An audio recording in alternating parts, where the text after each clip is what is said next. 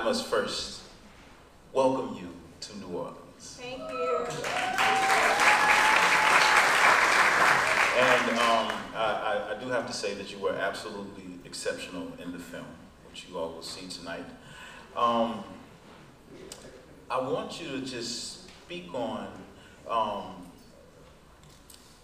your career.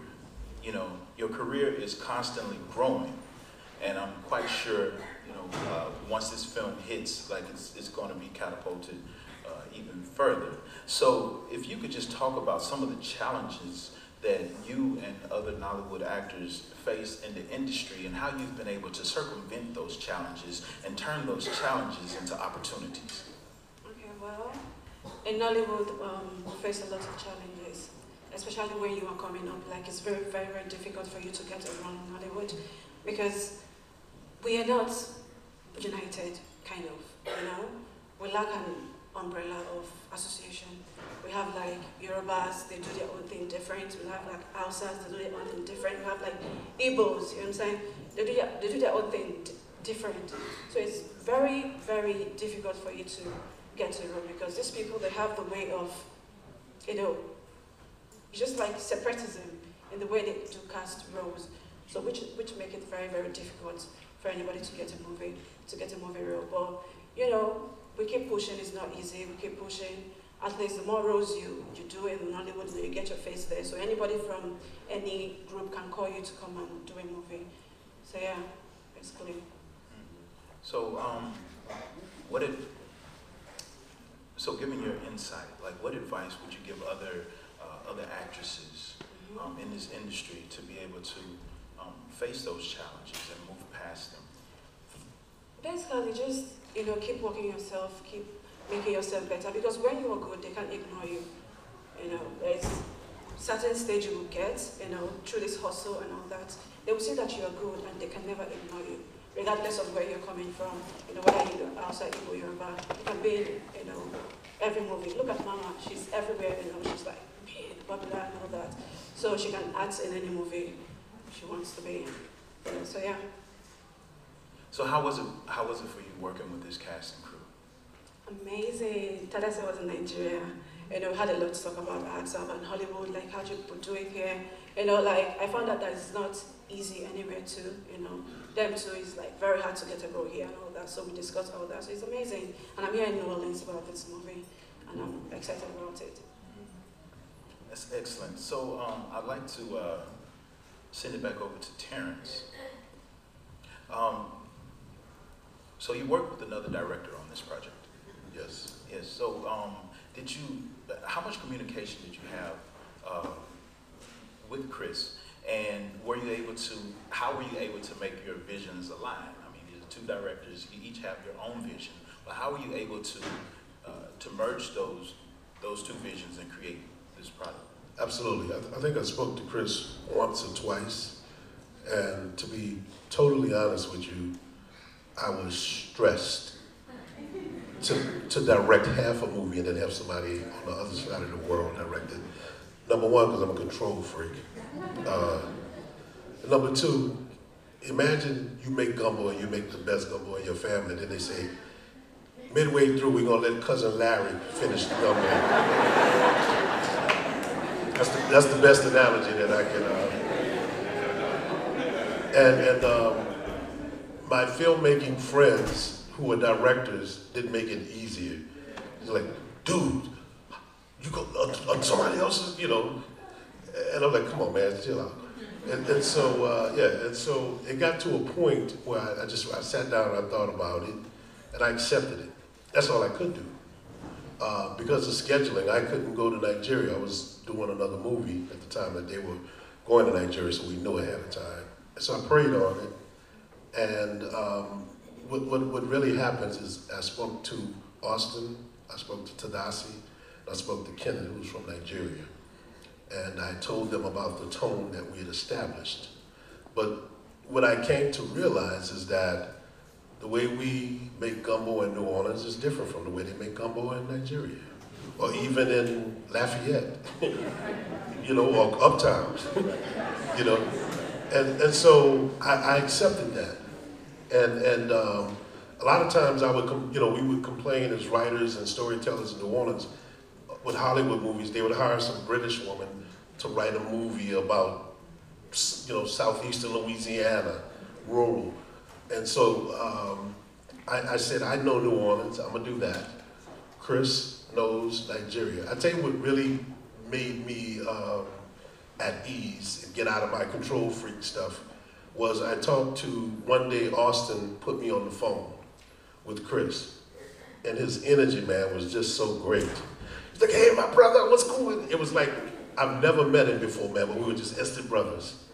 And so we talked for about 5-10 minutes, and then I gave it up. I was like, we good. We good. I just want to say hello to, give a shout out to my family, man, everybody that came out. I really appreciate you guys coming out. My dad, my cousin Ayana just walked in, I'm going with my sister. What up, easy?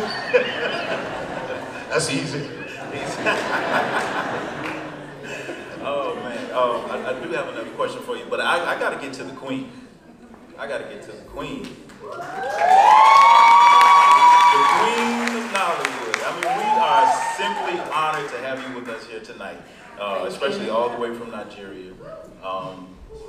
Just for the record, you are the queen of Nollywood, just in case you didn't hear me the first time.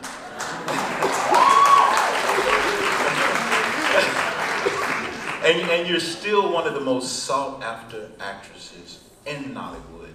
So, one of the things that I'm interested in is just your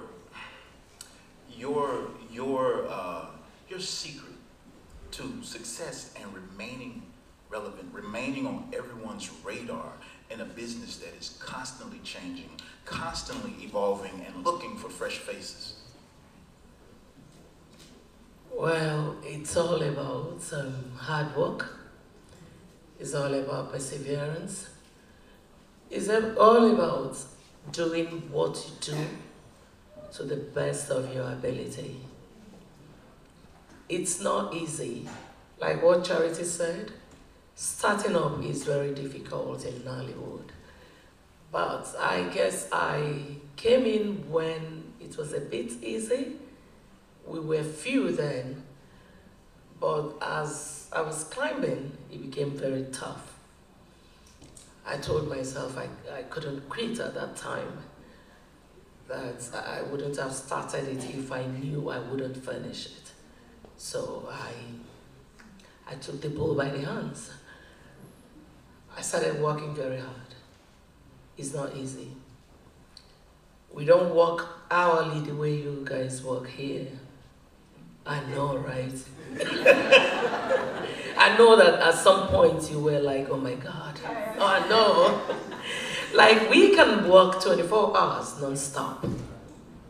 It's a lot of hard work, and there's no extra pay for that. You read, you try to improve, and you don't have to be desperate. Because as a starter, when you're desperate, you make a lot of mistakes, and you won't be focused to be able to do what you have come to do. So it is not an easy thing, but I thank God I'm here today. I have to say something. When Austin told me about this movie, sorry I'm deviating, but oh no, it's fine. You're the queen. When Austin sent the script to me, I read it, I told him it was awesome. I never knew that this beautiful lady was able to put it up. Congrats.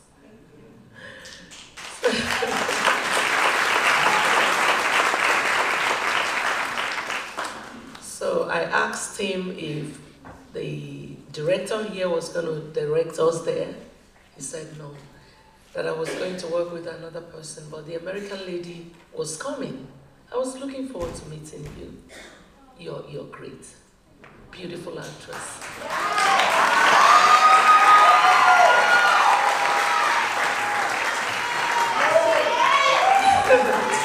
You will not believe it. I learned one or two things from you.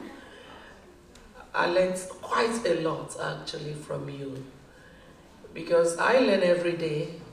Probably that's one of the secrets. I don't look down on people. I don't say you just started. I must see something positive to learn from you. You remember the scene, sorry, you remember the scene we had at the palace? Your first time at the palace? How did you feel? Probably as I should, which is intimidated. She worked with me, a Nigerian, then Kofi, a Ghanaian. It was like mixed cultures, but it was fun. That's just the secret to everything. Hard work, learning every day, perseverance, and every positive vibe is involved. Thank you. Thank you. Thank you.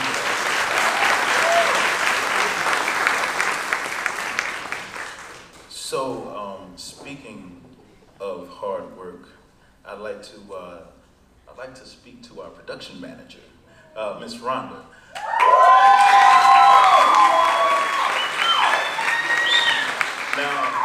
Now on set, legend has it that you earned the name the film SEAL. Yes. As in the Navy SEAL. Anything that was done behind camera, aside from touching the camera, was a part of my job. Right. So. Can I interject? Can I gotta say something. One day she had school or something, and she was gonna be, maybe 2 hours late to set, but she was coming. And so everybody kept coming, where's Rhonda, where's Rhonda? And I said, she's coming. And it was like, I felt like she was directing the movie. And then when she came, everybody said, oh, thank God you're here. Well, that kind of leads me to my next question. Is like, okay, so, a typical day is like what, 8, 12, 16 hours on set? Anywhere from 16 to 24. Some nights it was constant. So even after, rap was yelled, like, did your job stop? No, my job never stopped. As soon as we wrapped, I was getting emails ready for the next day. I was getting the shots ready for the next day, making sure I had everything I needed. And Wow. Wow. That's wonderful. That is wonderful. Thank you.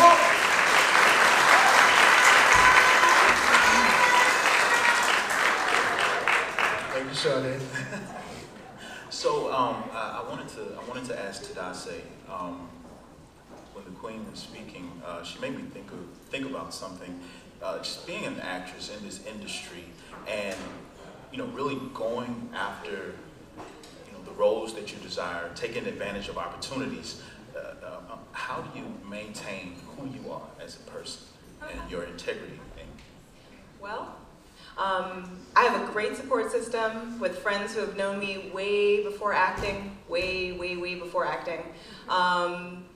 Just about everyone who has been from college and on knows way before acting. They keep me grounded. They know who I am outside of the camera, behind closed doors, late at night, House of Blues and all of that. And obviously my husband as well, my mom. These are people who know me before all of this and will remind me and check me in a heartbeat, to be honest. Yeah. Oh, that's great. I mean, again, it sounds like having a support system behind you, helps keep you grounded. Yes. Helps keep you grounded and keep your focus where it should be, especially in a business that's so competitive. Absolutely. I think, I'm blessed to be in a facility where I can train and where I never forget those first years in class, those first scenes in class, me first getting up there, and I'm humbled when I meet new actors, and I remember that same struggle of, just everything that runs through your mind about auditions and headshots and, that constant struggle, like, I want to be good enough, but you are enough.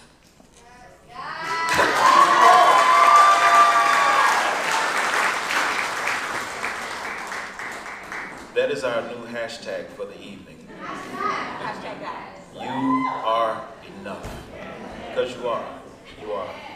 Just real quick, Derek, what can we expect from you next?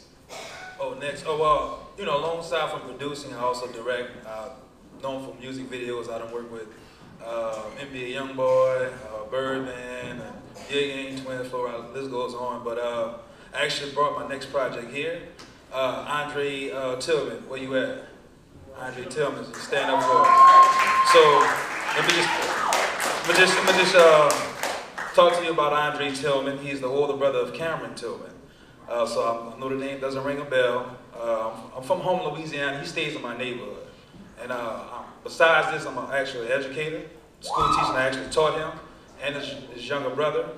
But on the day of September 23rd, 2014, his younger brother transitioned. He was killed by a police officer in my neighborhood. So seeing those two guys in the neighborhood together reminds me of me and my brother, who always was together. It meant a lot. And being the person that I am and having success and being, you know, a filmmaker, this is my Fruitvale station. Wow.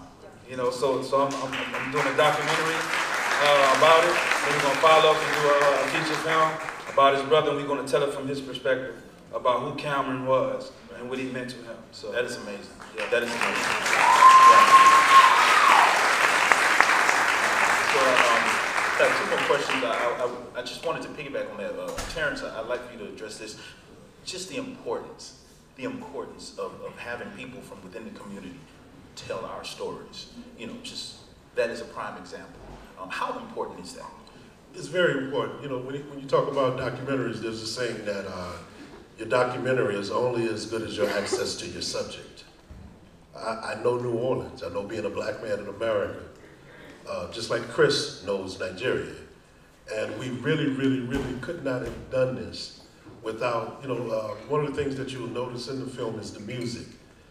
And when I showed rough copies of the film to people, they asked me who scored it. We didn't have a score. The music was done by Marla B. Spirit, who's my former bandmate, Tom Grady, Kim, Chaddy in the house, Don B. Bartholomew Boys, the famous Dave Bartholomew's family. My man Theo, is Theo in the house? Theo's not here yet, but it was really a community. A good friend of mine, Sam, I went to high school, used to work with. We used his house as a location. Cupcake Fairies, are you in the house? We used their facilities to shoot stuff. Sade, who's making all that noise over there, she introduced me to Derek Dark a year ago after this event. And that's how we became on this stage together. So it's really important. Rhonda, Tadasi, Austin, and most of the actors, we all came from Launch Acting School. So we were family. My family, my Aunt Barbara, while I just moved to Atlanta, I stayed by her. She saved me thousands of dollars in hotel expenses, you know. So it just, everybody contributed. That's why it's a special, you know, project to me, man. You know, family. And in New Orleans, family is not blood. Family is community.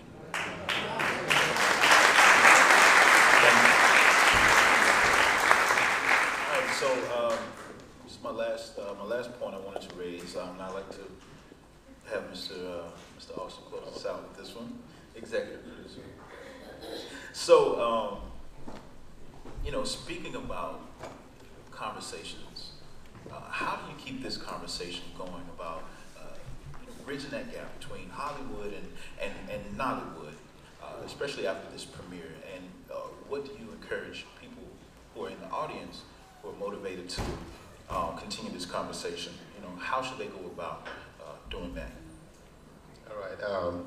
Just to get back to Ms. Rhonda Mitchell, not only is she a wonderful production manager, she's also a great actress. I just want to pick that up.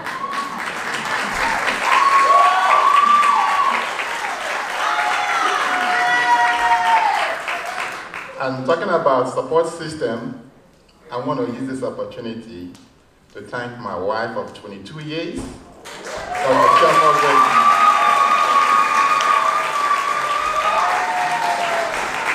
She has been so wonderful. She has been there for me, backing me up, all my travels to Africa, coming back here, sleepless nights. I mean, she has been so awesome. And I thank you so much, and I love you so much.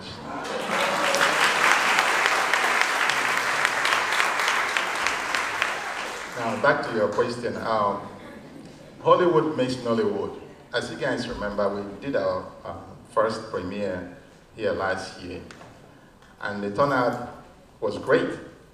Now, as you can see, we have almost double the size right now. Looking at it, we have almost double the size, and it just shows how important it is, to keep this movement going. We have to keep it going.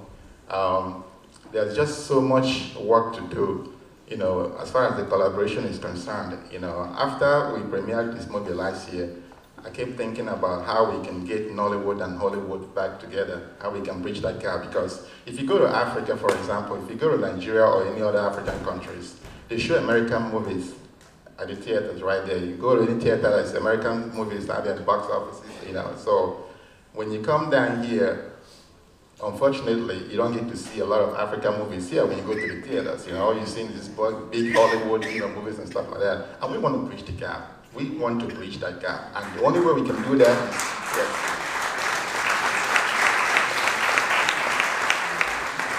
the only way we can achieve that is constant collaboration, by doing what we did, with this wonderful crew here, taking them to Africa, bringing Africa here. Like you see all my people from Africa, they came here, we took that idea, and we want to keep doing that. We want to keep promoting, Hollywood, Nollywood. You do a hashtag on Instagram, Hollywood makes Nollywood.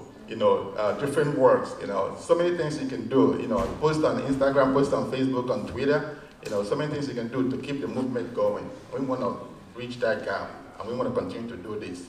My aim is to continue this collaboration, having Nollywood and Hollywood together, until African movies, until they start showing here at the theaters.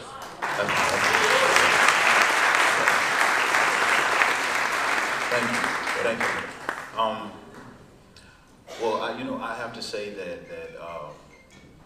all of the responses here tonight have been very, very insightful and impactful, and the importance of bridging that gap, as you say, I think is very, very, very, very important, because it affords us an opportunity to work together,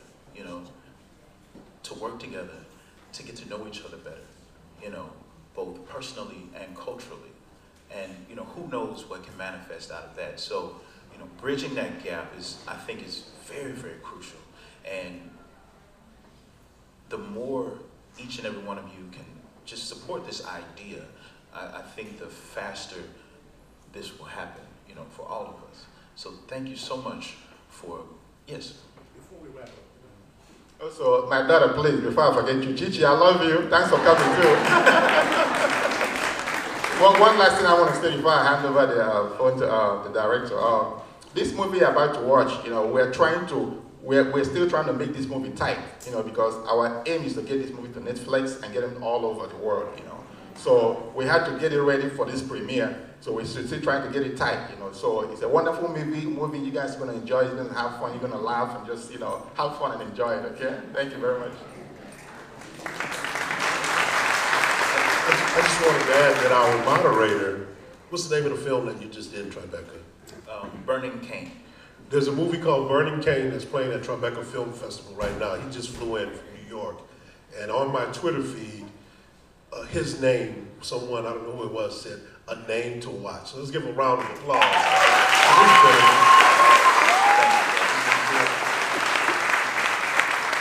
Oh yeah, I want to give a shout out to Austin too, man. I definitely appreciate you, brother, for, man, for all of us, Terrence, Tadasi, man, just sitting down at that table and making this happen. You know what I'm saying? So, yeah, ready to watch this movie. And great thanks to Launch Academy. Miss Ashley, where are you at, Miss Ashley? Nicole, are you right there, Nicole? Shout out to Nicole. Thank you so much. Billy Slaughter, you here too, right? Thank you guys so much. You guys are so wonderful. So wonderful. I love you.